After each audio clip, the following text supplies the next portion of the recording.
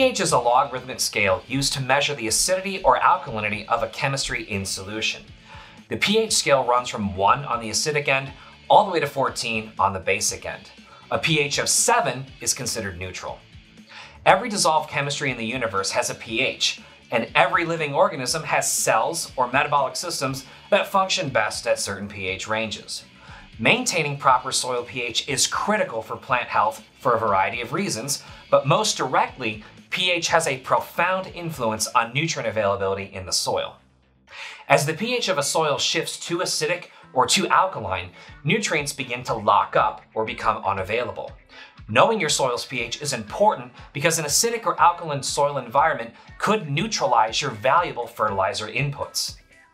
So, to get the most out of your fertilizer investment and assure a healthy looking lawn, balancing your pH is key. A neutral soil pH unlocks the nutrients in your soil, making them more easily absorbed by your turf. Take a look at the chart entitled The Influence of Soil pH on Nutrient Availability. From nitrogen, phosphorus, and potassium all the way through the secondary and micronutrients, note that nutrient availability for the majority of nutrients is maximized when the pH is between 6.5 and 7. Not surprisingly, most cool and warm season turf grasses perform best when the soil pH is between 6.5 and 7. In reality, almost no one will have an untouched, perfectly ideal soil on their property.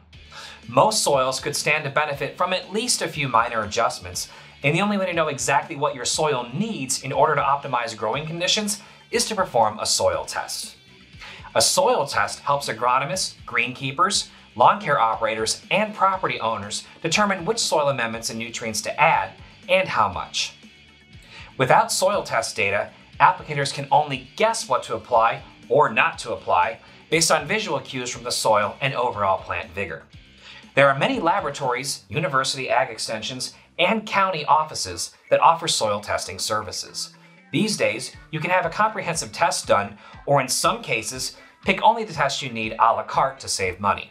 A complete panel of standardized tests typically includes all of the following data: macronutrient content, often with fertilizer recommendations; micronutrient content, again, often with fertilizer recommendations; other element or ion content; heavy metal content; pH; cation exchange capacity with computed percent cation saturation; excess lime rating; soluble salts content; particle size analysis, often with soil texture interpretation; and organic versus inorganic matter content. If you're new to reading a soil test, it can feel overwhelming at first. Soil conditions and climate can help you make good decisions regarding the appropriate application rate of fertilizers and soil amendments, and save you a lot of money and potential headaches.